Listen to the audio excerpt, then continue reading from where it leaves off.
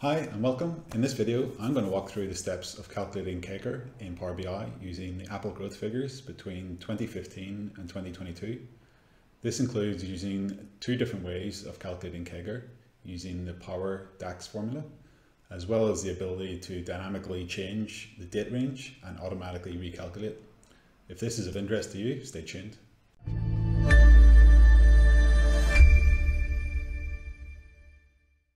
So briefly, what is CAGR? Well, it stands for Compound Annual Growth Rate and is a common financial metric used to measure consistent growth of a business over a set period of time.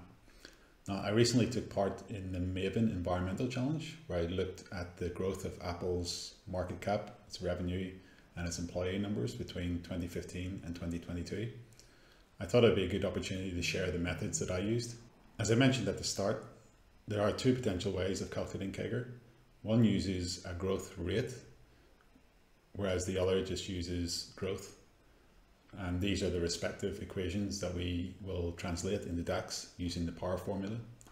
The syntax for it is actually quite easy to follow, as we'll find out. Okay, anyway, enough of the theory, let's jump in. Okay, so first I'm going to load the data table. So I take the Apple metrics and load them in here. Just quickly load the table in.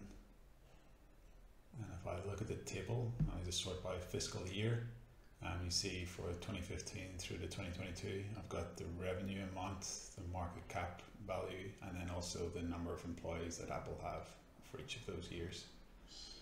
So if I go here, the first thing I want to do is add in a fiscal year year slicer. So if I drop the fiscal year in here, and I have between 2015 and 2022, that's going to allow me to sort of dynamically look.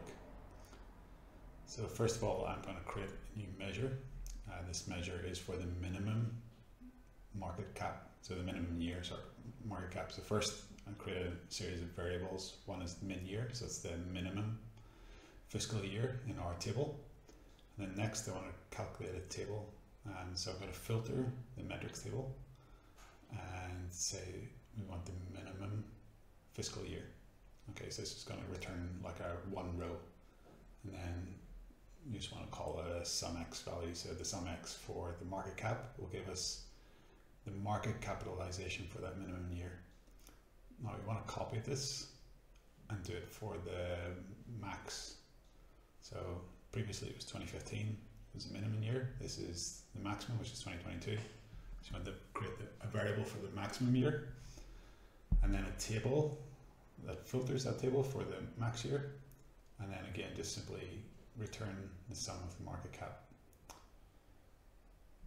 And then following that, we want to calculate the CAGR itself for the version 1 that we talked about previously.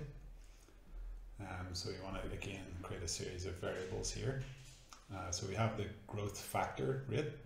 So what we're going to do is divide the market cap max year minus market cap min year divided by the min year, so the market cap for the min year.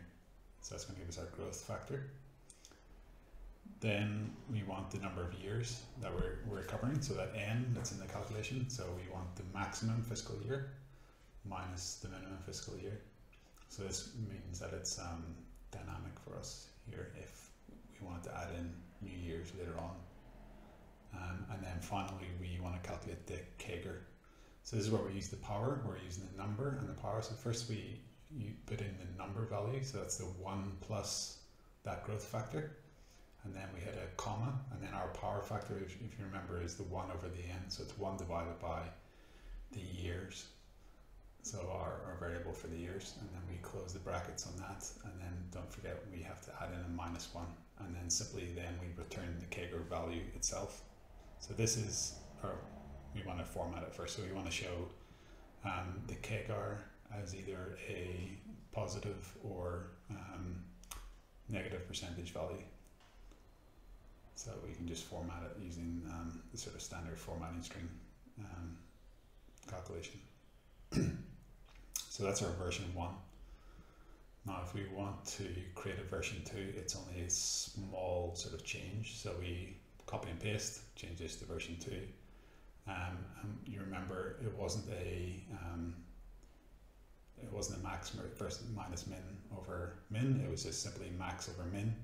And then our growth, we didn't have a 1 plus, it was just a growth to that sort of power. So simple calculation really. Now if we want to see this in practice, we can drop in our CAGR for the version 1, CAGR for the version 2, and we simply change the layout to vertical just to see. So you've got 2 values here. We want to drop in a bit of a line chart to show over time, fiscal year, and the market cap. We want to see what's happening between those 2 years. Now we've got a sort of dynamic range where we can change the years here, 2016 or 2018 to 2020. We can see the market cap CAGR value changes depending on the selected years. So that's where we have this dynamic ability to change the CAGR based on the selected values. So if we want to change, if we want to add in revenue and employees, all we have to do for each of those metrics is swap out market cap for revenue and employees. It's basically as simple as that. So you see there, we just changed for the CAGR, the revenue for the years, for employees, again, just change the employees. Everything else is pretty constant. So it's a simple case of copying and pasting. We want to just show those values here for revenue and employees. We drop in the CAGR value for both. Again, swap over to vertical just to show them here underneath. Again, we just can drop in these simple line charts just to show, give a visual on how the trends are working over time. So we got those lines in there, and again, if we change our years dynamically, it updates to show what the CAGR rate is for those time periods. So that is the nuts and bolts of it. It really is as simple as that. Let me know if you find this useful. If you have any comments, let me know in the comments below, and I'll see you on the next video.